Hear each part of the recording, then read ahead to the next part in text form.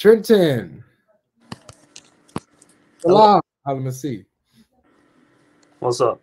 What's up, man? Welcome back to the stream, man. You free to go? You're not busy at all, right?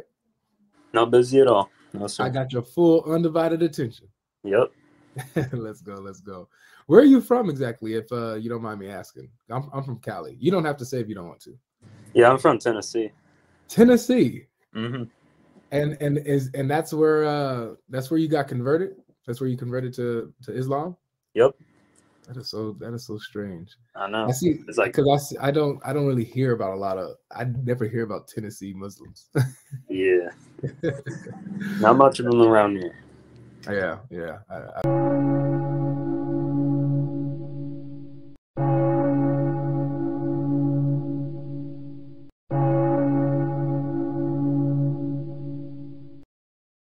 Before we continue, please make sure you have subscribed.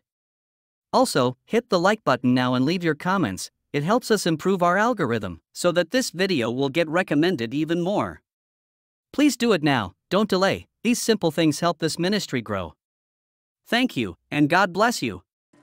Shimonian. What's up, buddy? How you doing? What's up, man? How you doing, brother? Sorry, Looking good, man. You just no, I'm recovering because today was my cheat day again, and I have too much MSG to kill an elephant.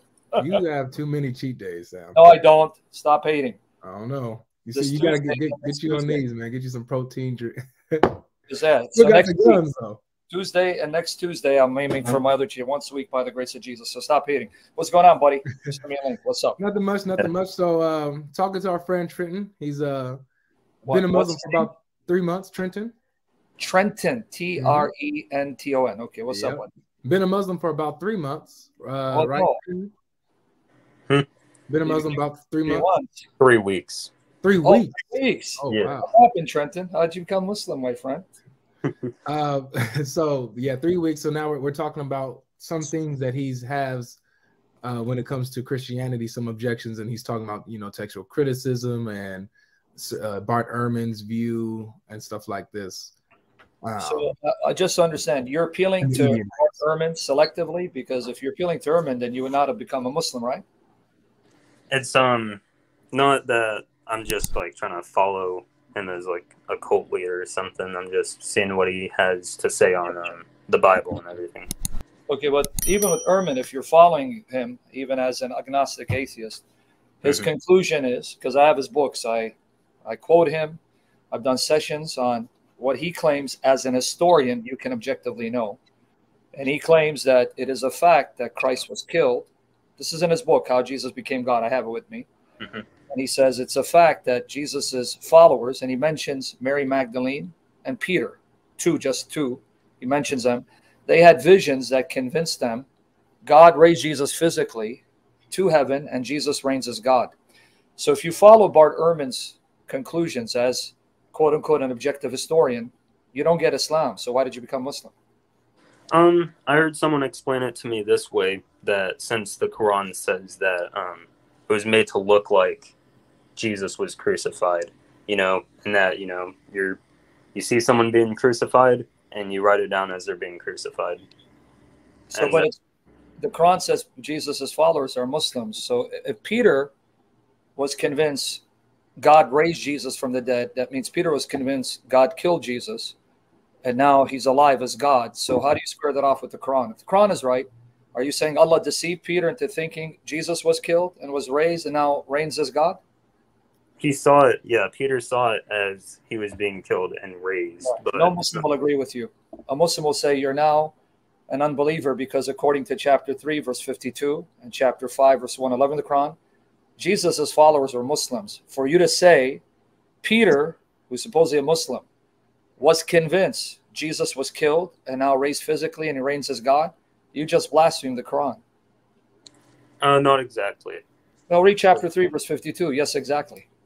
It's in your Quran. Read it. Chapter 3. It's because Muslim, we all know Muslim means submission, one who submits to God. How do we know that? What? How do we know that? Because you said we all know that. How do we all know that? Y'all are apologist against Islam, especially. No, how do we know that? Because you spoke on behalf of all of us. So you, who've been a Muslim for 3 weeks, you're educating us. So how do we know that? Educate me, because you've been only a Muslim for 3 weeks. So educate me. How do we know what that? the Arabic word means is Muslim. How do you know that? What it means? Do you speak Arabic? No, but if you're taught what a word means and you're taught the definition of it, then to repeat it. Who taught you that definition? Because see, you went with what certain people tell you, and you took their word as gospel truth.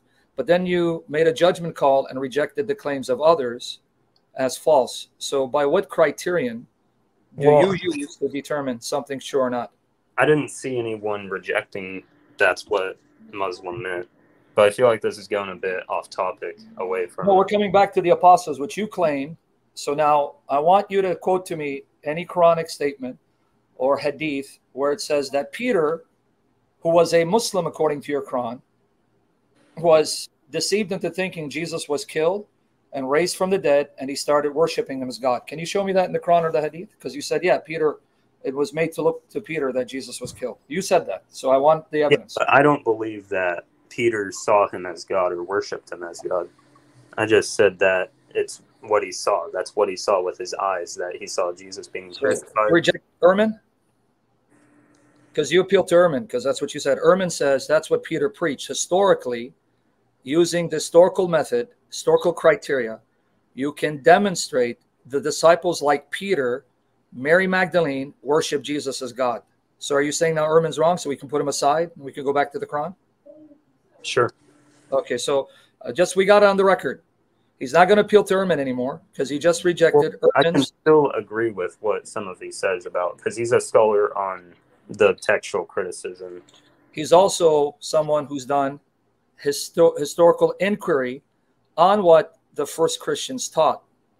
And the reason why he's a textual critic is because textual criticism leads him to know what the text says in order to make inferences on what happened historically.